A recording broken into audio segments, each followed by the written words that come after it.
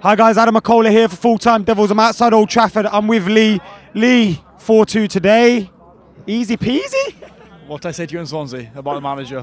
What did I say to everyone about the manager? It's, you know, you've got to have faith, you've got to have the ability of a manager that's won 4 league titles, and, you know, he's proven today, you know, how good he is and how good he can set up a team to win against big teams. You know, the results we've had against big teams in the last 5 games, it's sensational, really, isn't it? You know, second now is a possibility. We have to try for that.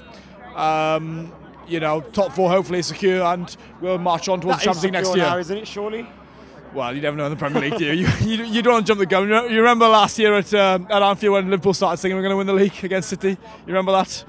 We don't want to be that team that jumps the gun too easy. We've got to make sure we get there, and we're good. We're in a good position to do that now.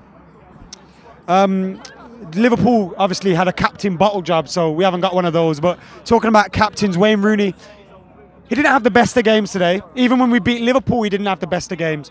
But is it heartening that we can beat teams like this when our best player's not performing? The contribution Wayne Rooney made today was nothing short of good.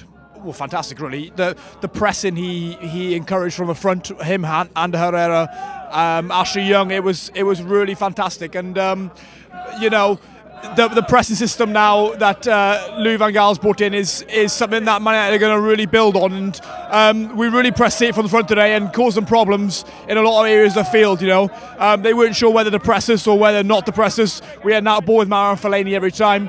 I really thought the midfield 3 controlled the game today. It was unfortunate that Carrick went off. Hopefully that's not too serious, and we move on now to Chelsea next week.